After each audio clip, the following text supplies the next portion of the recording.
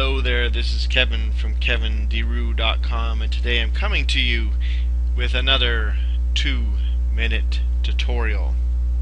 Today's 2-minute tutorial is going to be on time management, and of course time management's arch enemy, procrastination. Okay, now like we talked about yesterday in our tutorial about self-talk, the first thing we need to do is to identify or become aware of the activities that we are doing that aren't really conducive to our goals. So really become aware of our actions and ask ourselves the right questions, like the questions that I gave you yesterday. Okay? Is this activity, is this action that I am doing helping me reach closer to my goal? If it is, great, keep doing it.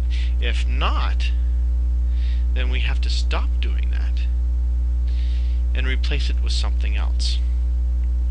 Okay? Now the best way to overcome time-wasting habits is to acquire the habit of scheduling. Okay? We've said many times on this blog how important it is to have a daily method of operation.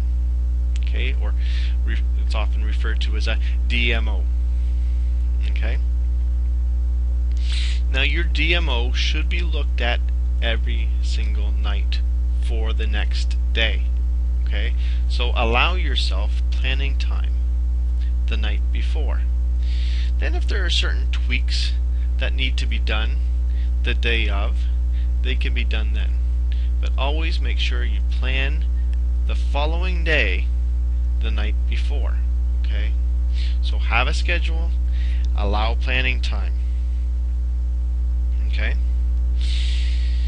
Now once you're aware of the habits that you perhaps have that are not conducive to you reaching your goals, you can then replace those habits.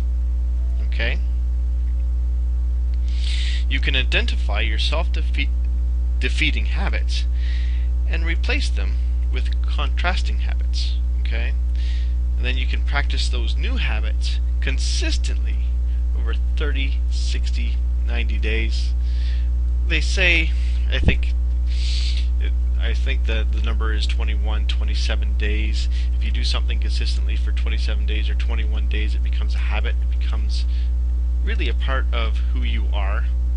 So, you know, these people who have 30-day challenges, 60-day challenges, it's a fantastic idea, and I really encourage you to take part in a challenge like that so you can get some great habits ingrained into you, and that will greatly help you towards your success. So replace the self-defeating habits with contrasting habits. Okay? Repeat them consistently over a period of at least 30 days. And then those new habits will become a part of who you are, and you will find that your procrastination has gone way down. Okay, probably not, gone altogether, but you'll find a great improvement in your time management. Anyway, that is it for now.